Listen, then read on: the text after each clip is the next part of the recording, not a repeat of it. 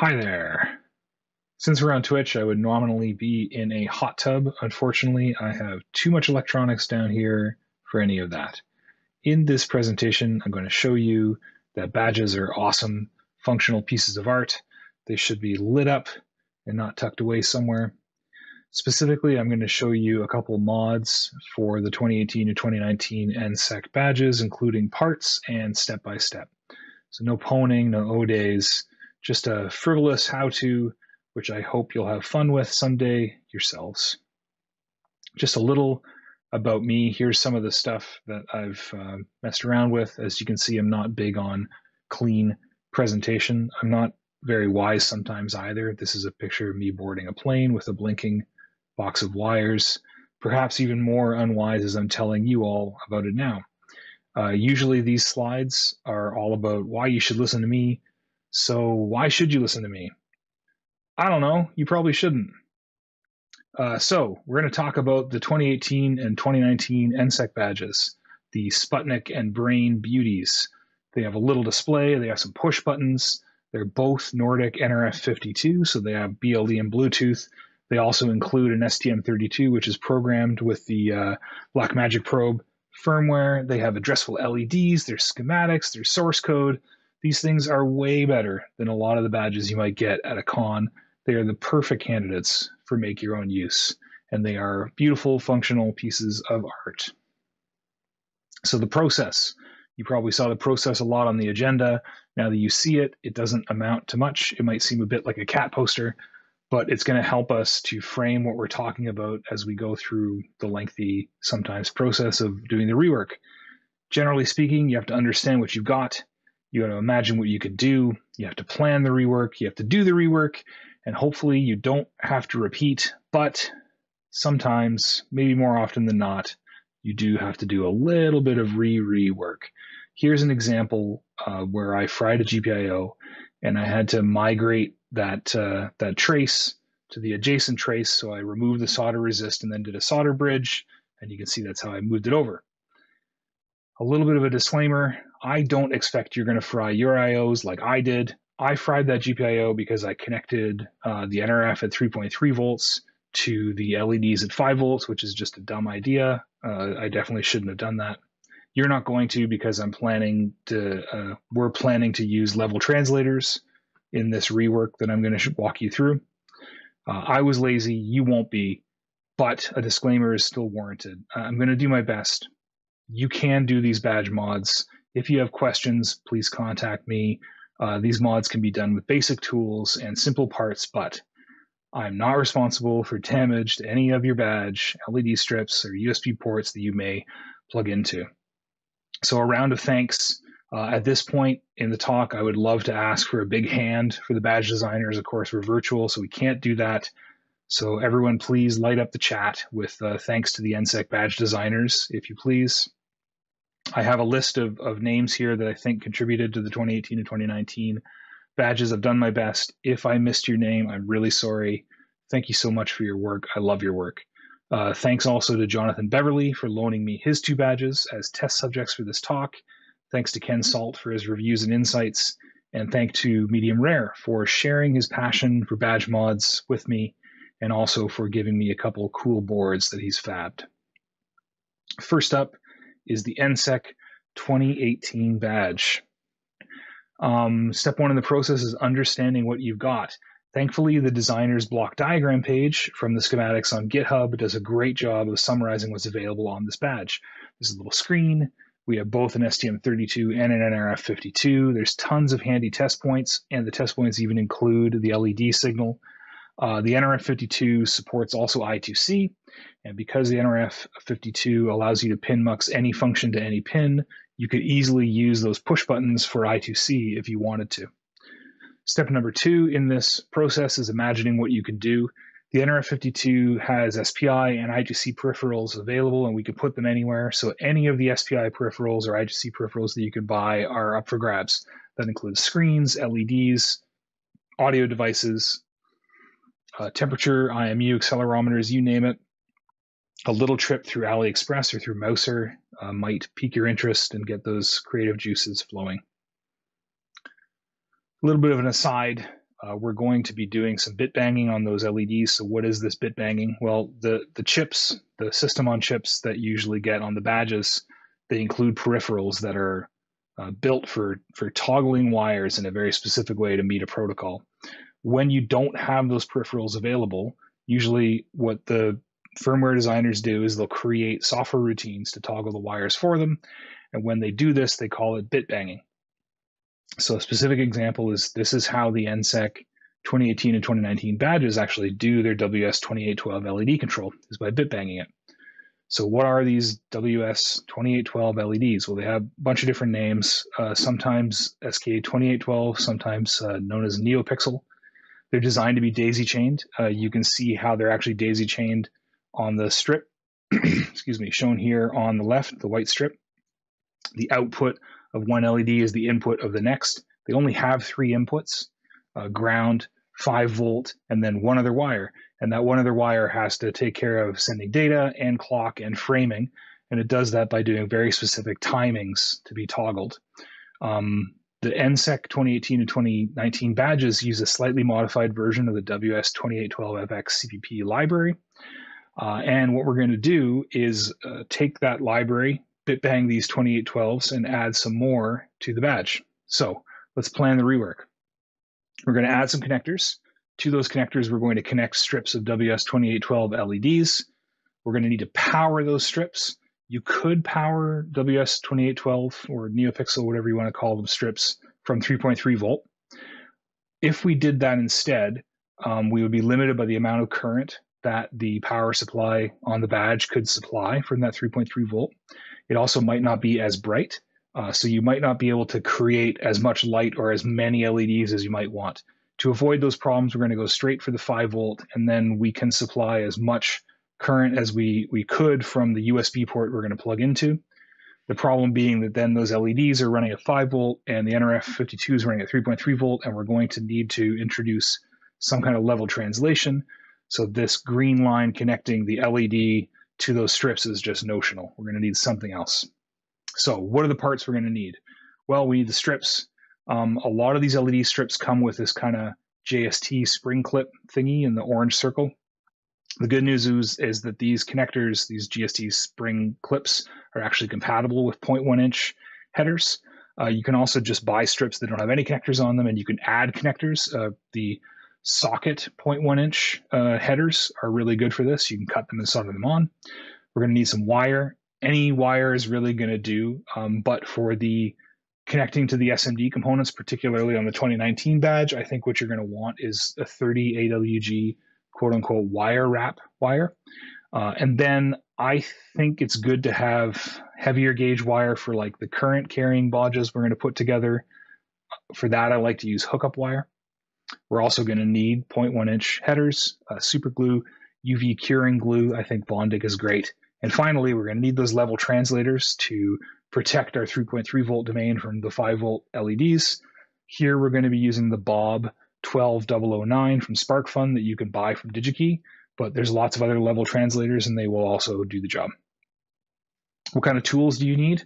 Nothing special. You need a soldering iron, think a pencil. You're going to need some solder, flux, all the stuff you would expect to find with your soldering iron. When you get your wire strippers, if you're going to buy them, make sure you get ones that support 30 AWG wire wrap wire because it's very small and hard to strip otherwise. If you're building out a lab or you want to get some more kit, highly recommend Dmitry Nedospasov's Google Sheet, where he tracks all kinds of different options for buying at low price and also high price. So I'll go to that here. We'll post a link somewhere in the chat, or the deck will be available. Let's move on to planning the rework in some detail. So we're going to put down that level translator. Obviously, we have to remove the battery pack first, and we're going to need to pick up the 5 volt and the ground from the board somewhere. There's a handy ground through hole plated via here in the green star. And then for the 5, the location nearest to our connectors is the high side of the capacitor, the power management area. There's also the 5 volt will have to go to the high side of the translator. It'll also have to go to the connectors. Ideally, when we make these connections, they're all made in a star point, and that way you don't have voltage reference problems, particularly if you have bad solder connections. But when you're trying to do rework like this, soldering down 2 or 3 wires to the same point can be really hard and usually ends up in the other wires lifting up as you're trying to solder down the new one. So we might want to think of alternate connection points if we have problems. An obvious one is you might be able to connect directly to that USB connection.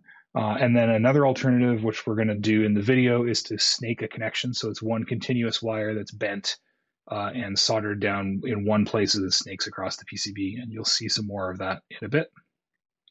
And then also we need to connect the ground to the level translator and to the connectors. Same problem here with trying to solder multiple wires in one point. What you can do if you have problems is scrape away the solder resist pictured here in that green star, the center of the PCB. And that could be an easy place to get ground. Then we're going to need one single flying lead for the 3.3 volt connection to the level translator. Then we're ready to connect up those LEDs so we can go from that LED data connection signal that's on those test points over to the level translator, then from the level translator out to the connectors, and then we are ready for blinking lights. So here's a little sped up video. We're going to take off that battery connector first. You apply heat and pry them off. You don't need to keep the battery connector. And if you don't want it, then you could just reach in there with side cutters and just cut it out. And that could be a lot easier than trying to force it out with heat and prying. But I wanted to preserve Jonathan's battery connector. Then we're going to glue on those headers. So putting them into the socket headers so that they stay aligned, and then putting them down with clamps and super glue. Here we go. We're going to attach the level translator to the center of the badge, again with super glue. Let it set. Next up, and first, we're going to be connecting that power rail. So we're going to use a snake. I'm going to take this hookup wire and remove insulation from the middle of the wire in the right locations as I fit it. I mark it with a marker, and then I take 2 cuts and I twist to remove the insulation. And then once I get it in the right shape, I'm going to put sort of protective elements onto those pin headers so that when I solder to the pin headers, the pins stay aligned. I'm adding tacky flux to things so that I'm ready to solder. Put it in the right place, add some heat, add some solder. Hopefully it stays in place.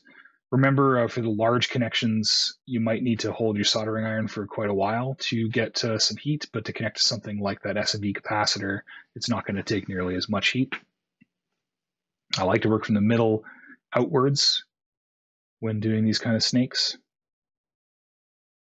So we're almost got that one connected to the level translator, and now we're ready to move on to the connectors. But one thing that I highly recommend is always testing continuity. So how good is your solder join?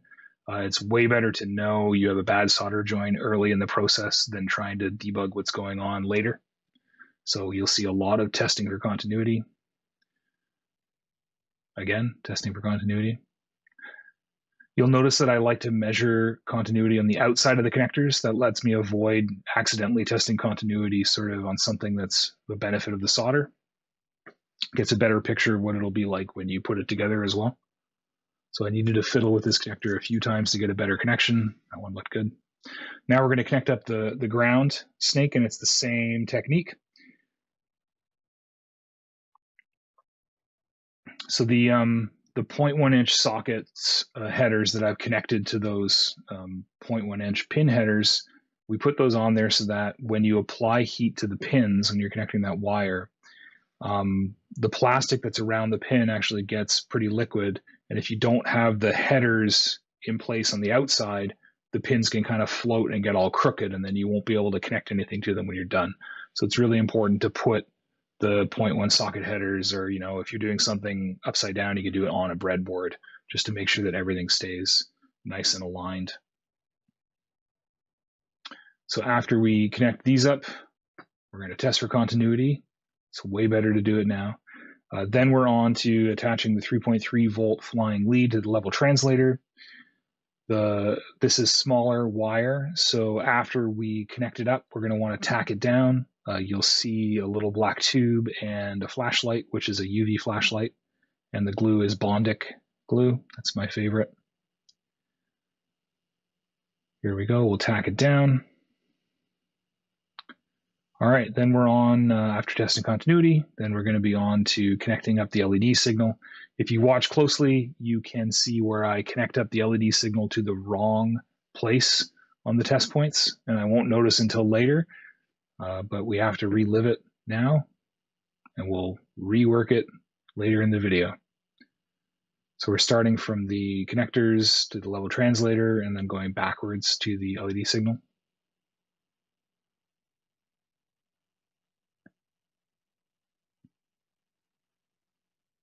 Tacking down the little wires with UV glue, and then testing continuity. That's important. Needed a little better connection there. So at some point I realized I had it on the wrong part of the test points, moved it over, connected it up, tested continuity, and it worked. Excellent. And we used a lot of tacky flux, so it's important to use isopropyl alcohol to clean up that flux so you don't get corrosion later. Here's a picture of the board for your future reference, and here is what it looks like when connected up in my shop.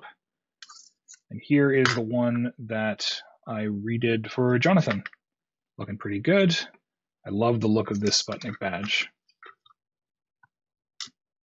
All right, next up is the 2019 NSEC badge.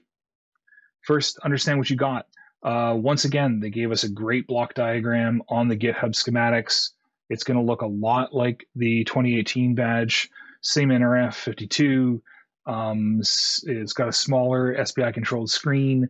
USB, once again, connects to STM32. We have those nice LEDs controlled by a single wire. We do have test points, but the test points do not include LED data. So this badge is not as rework friendly. There's no easy place to grab 5 volts on here either. And the only way to get LED data is to get it from one of those SMD resistors. But we have SPI, we can have I2C as well, because this is an NRF52. So all the possibilities that you could imagine with little add-on peripherals are within the realm of the possible here. Let's plan the rework a little. Same plan. We are going to add connectors and LED strips. We're going to power those LED strips, and we're going to pick up LED data from the resistor on the chain pictured here in the bottom right. What kind of parts do we need? Same parts. Let's do this. We're going to put the level translator down. We're going to need to pick up 5 volt and ground. Ground is available on a pin with a pretty big pad on that through hole row. 5 volt is on the USB pads, but they're pretty far away. Connecting to those would mean snaking a connector all the way up the badge. We can also pick up 5 volt from C400 there below the power manager. If connecting to an SMD resistor is something you're not comfortable, or an SMD capacitor is something you're not comfortable doing, you can try to strip off some of the solder resist on the trace leading up to that capacitor, which can give you a better solder point, a larger point. You have to be very careful not to take off the solder resist on the ground pad next to that trace, or else you could risk bridging 5 volt to ground, and a lot of wick and solder wick will be necessary to take that mess off.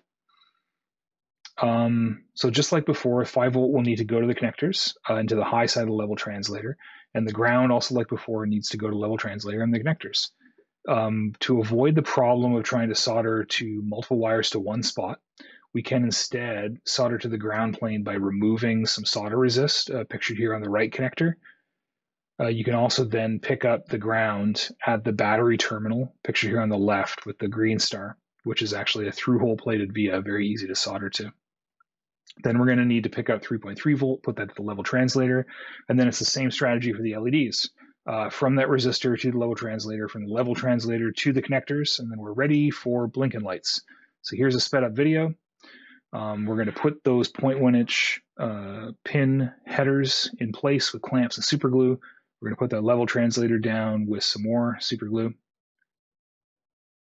Let that set.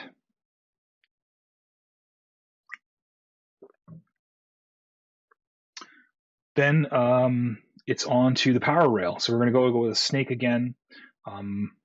I trimmed the insulator from the middle by twisting it off after making 2 cuts with the strippers. Using tacky flux, I like to solder from the middle outwards.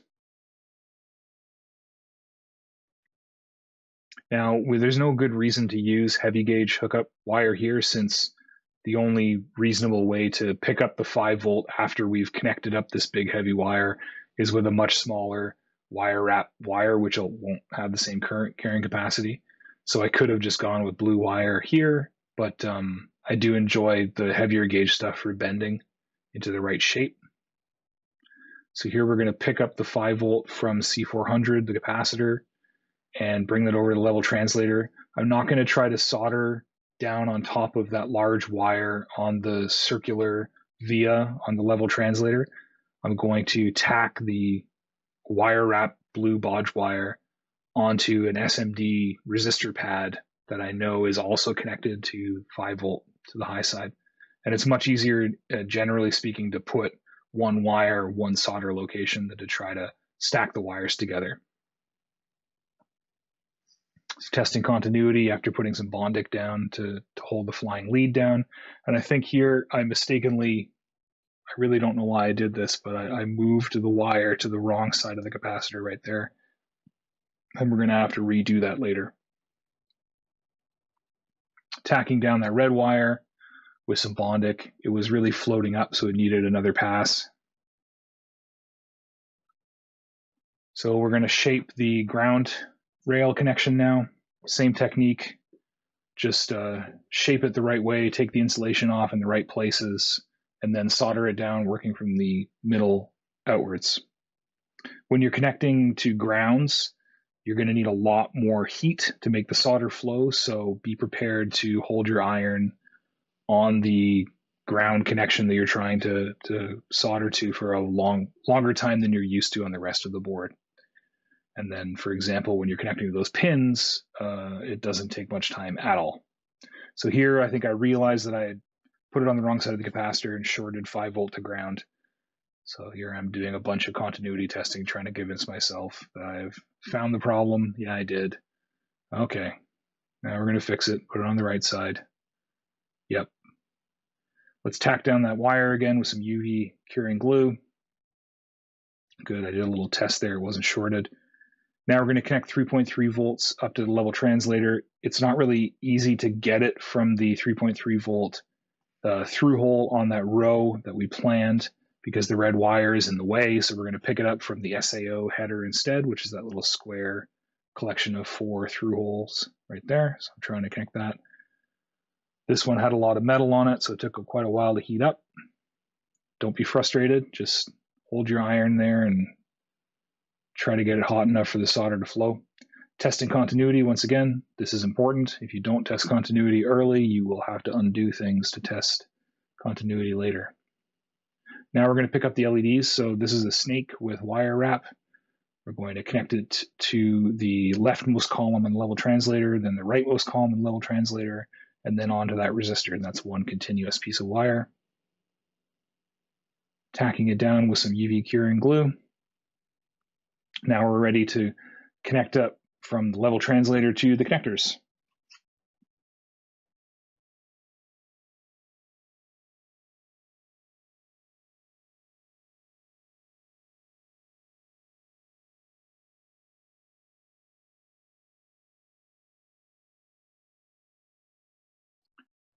Tacking it down, testing it. It worked. Excellent.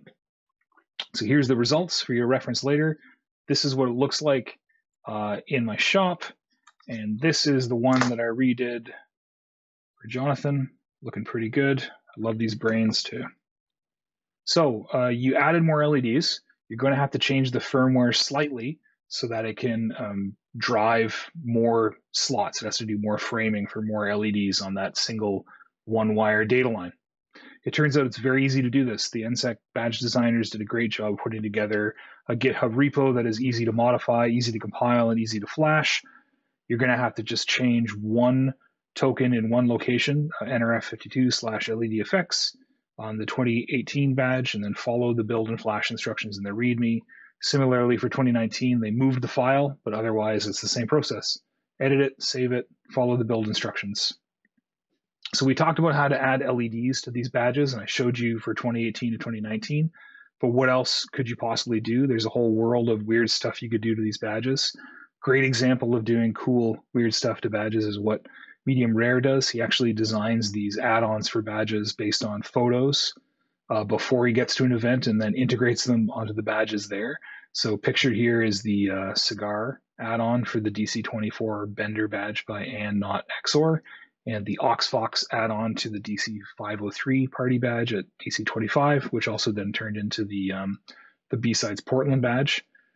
I was lucky enough to be gifted an OxFox by Rare. I also had a 503 party badge, and at the same time, I was playing with a 2018 NSec badge, and I noticed that the 2018 NSec badge is very similar to the 503, and I thought it was close enough that you could actually deadbug port the 503 badge to an unmodified 2018 firmware. And deadbugging is when you flip the chip over and then do all the connections with flying leads on the backside of the chip, which I show you pictured here, and it does work running an unmodified badge.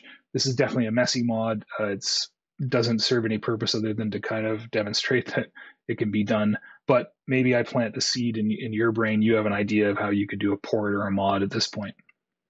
And that's the gist of it. You know, these conference badges, they're all beautiful works of functional art. And with few exceptions, they're potential dev boards for your experiments. What can you plan? How can you make your own use? I'll list a couple examples of some badges that are going to be easy for projects. So there's the Waving Cat badge by DevOps. The Mr. Robot badge is modifiable, as is the ThoughtCon Hex A badge and all of the and not XOR badges. There's a lot of those. Also, HHV is a community that's all about this kind of modification and making your own use. We would love to hear your ideas and to help you however you can. We have a Discord, of course. Come and join us. Thank you so much for your attention. I'm really looking forward to the discussions that'll follow this with Eric Evanchek. Hope you had a good conference. Bye.